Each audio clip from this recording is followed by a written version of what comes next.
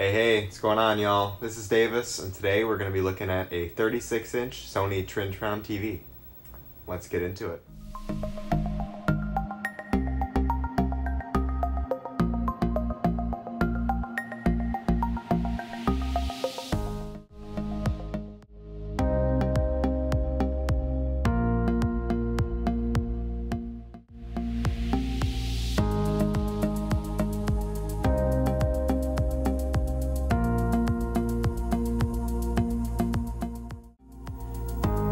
So this is it, my 36-inch Sony Trinitron CRT TV.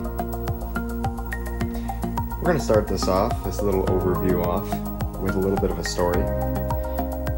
So this TV here, if you look on the spec sheet, weighs exactly, well I'm not going to say exactly, but weighs somewhere in the neighborhood of 220 pounds. As you can imagine, I live on the second floor of an apartment building. It was a little bit difficult getting it up here. So what I do? I bought a freaking a dolly. Yeah, I bought a dolly, right?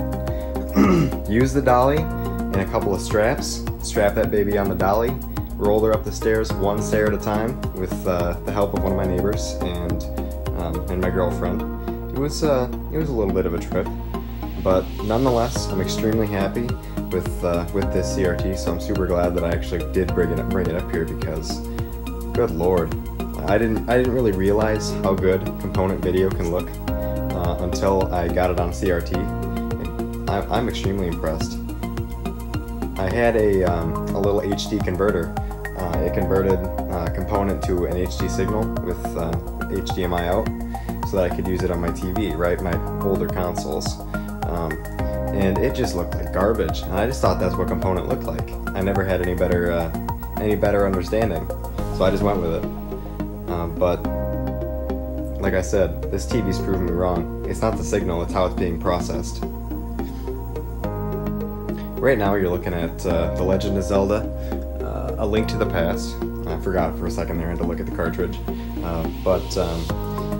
I've been playing a crap ton out of that game on this TV, and I've been extremely impressed as to, well, obviously I've been playing it, so I must be enjoying it at least a little bit, but like it's unbelievable to me that these colors are so, I don't know, they just seem so perfect. And maybe I kind of sound like I'm getting a little bit fanboyish here, but I'm truly impressed with the video quality, and I can even give you a little bit of a sound quality test here.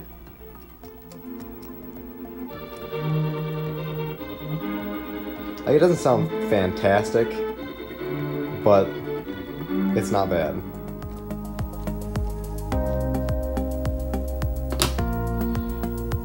Alright, so I'm gonna go ahead and show you your own back.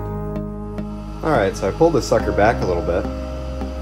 First thing I'll show you, in case you didn't believe me, there's the model number, model information. Got the nice big Sony logo back here,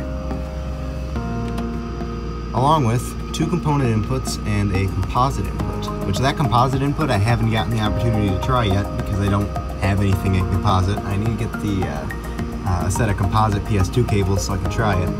But super excited to see what that looks like. Also got audio out, so I'm kind of planning on hooking up my, I have a couple of bookshelf speakers, see how that sounds in there, along with your standard TV line in. Right now I've got that plugged into an Atari 2600, which does not work. I've been working on that a little bit in my spare time, but haven't quite gotten it fixed up yet. But yeah, anyway, that's a quick look around. I think next video I got the queue up here. Next clip is a video demonstration. I've got a few different consoles, a few different games. I plug in, play for about 20-30 seconds. I don't know, it gives a pretty good demonstration of what you can expect out of something like this. See you in a bit.